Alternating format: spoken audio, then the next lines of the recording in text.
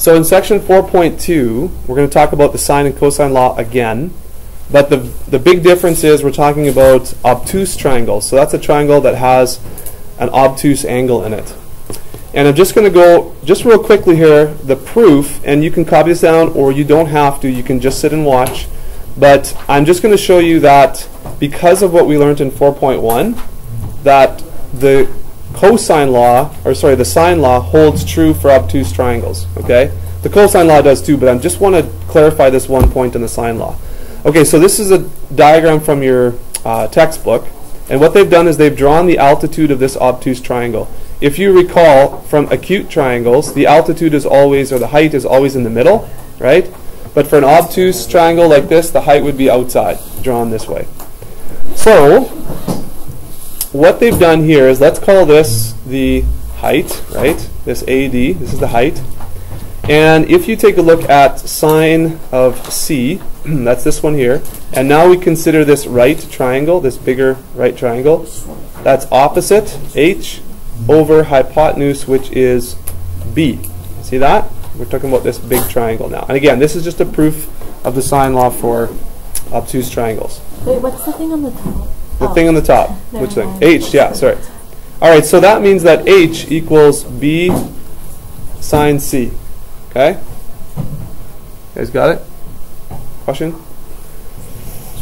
Okay, what about this one now? This is angle B. Okay, we're just going to call this angle B. Now, this is not a right triangle here, angle B, right?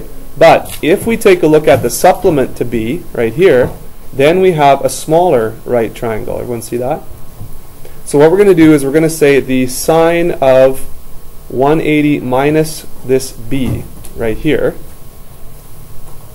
is going to be equal, and that's this angle right here, is equal to H, the opposite, over C now is the hypotenuse to this smaller right triangle.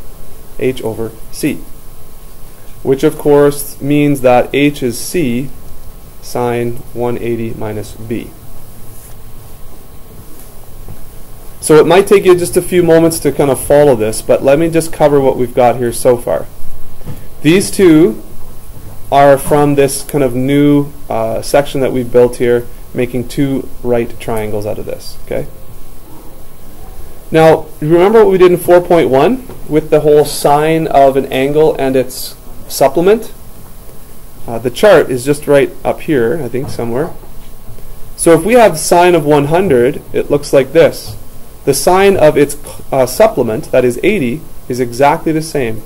And we did that all over the place here, right?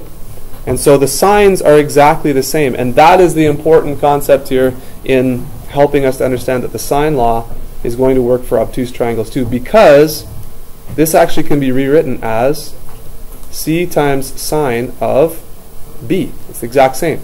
So 180 minus B, sine of 180 minus B, and sine of regular old B are the same. So now we have a new equation that we can build here, which gets us to C over sine C equals B over sine B. And that is starting now to look like our sine law, right? I'll spare you from the rest of the proof there, but we can draw another height here and have two right triangles, and we can prove that we can also prove that A over sine A is also equal to C over sine C. And so again, I won't show that proof, but when you put all this together, right, these two things are equal to the same thing, and so they're all equal to each other. So we have the regular old sine law that looks like this. And that means that this works just as well for obtuse triangles. Okay, so the sine law still holds true. There is only one catch though. So because it's an obtuse triangle, there's one catch. And let me just explain to you how that catch kind of works. Okay? So because sine of, let's say, 50 and sine of 130 are exactly the same, if you let's say, okay, so sine of 50 is 0.642787, right? So if I So I do cos. I hit cos. Sorry. Yes, let's do sine of 50. Thanks. Okay, 0.7660. Okay. So if I do this, second function sine of 0.7660 and so on, right? What do I get? I get 49.999 or 50, right? Here's the problem. Sine of 130 is the exact same value. So again, if I say, okay, I'm going to do sine to the negative 1 of this value, and I should get 130, right? Well, I don't. I get 50. So an important note has to be made here. When you're doing the sine law, because the actual sine value for an angle and its supplement are the same, the calculator doesn't know which angle you're looking for when you go back to solve for the angle, because it's the same ratio. Like this 7.76604444 is the same for both angles. So the calculator, all of your calculators will always give you an acute angle when you're finding the angle associated with a sine. And I'll write this down in a second. But what that means is you have to go back and look at the triangle and say, okay, is this an angle of 50 degrees or am I looking for an angle of 130? So you're going to have to go back and just make sure that you've got the right angle. So that's the only catch, okay? When you solve for an angle and you know it's an obtuse angle, your calculator still will give you only an acute angle. It only ever does that, because there's no way for the calculator to know the difference. So let's just take a moment to type that out here. So the only catch in using the sine law here for obtuse triangles is that when you find the angle associated with a sine ratio, so let's say we're finding angle B right here, and you do second function sine of whatever that number is, it's always going to give you an acute angle. Your calculator will always give you an acute angle. That's just the way they're set, because they don't know if you're looking for the obtuse version, right, or the acute version. So that means that you're going to have to look at the triangle to observe if the angle is actually acute or if it's obtuse, okay?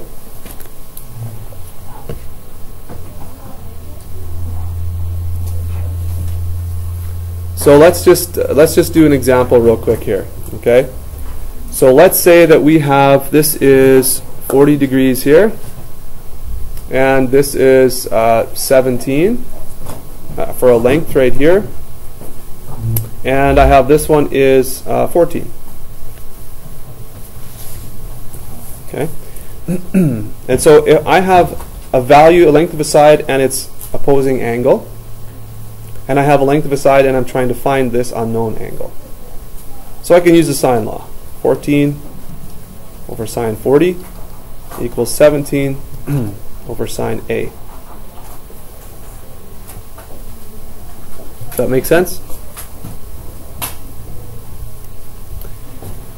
So what I'm going to do is I'm going to do this. Sine A actually equals 17 times sine 40 over 14.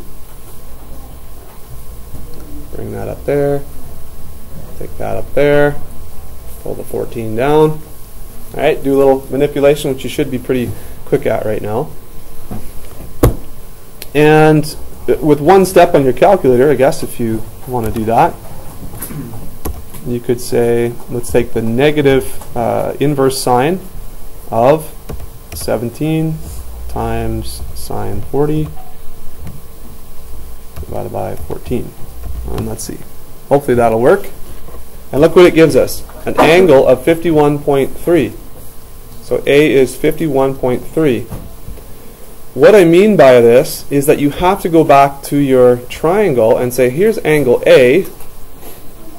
Is that 51? Does that make sense that that's 51 degrees?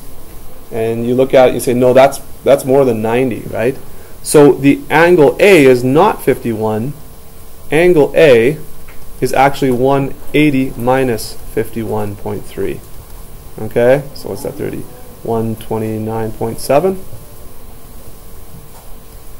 That's the actual answer you're looking for there. The 128.7, sorry. So you see that when you do the sine law, you just got to check to make sure it's acute or obtuse or whatever. That make sense? Okay, so that is that one's pretty quick. Did that pretty quick, but again, you can look back at that if you want. The cosine law, fortunately, for obtuse triangles, it doesn't matter. You don't have. There's no catch. The cosine law works exactly the same. And why is that? That is because if we go back to this chart, okay, if you notice, let's say for an angle of 120 over here, the cosine is negative 0.5. Well, if I actually am finding the cosine of 60, it's not the exact same value. It's positive 0.5. So in your calculator, and I'll show you why the cosine, that you don't have to worry about it, your calculator does all the work.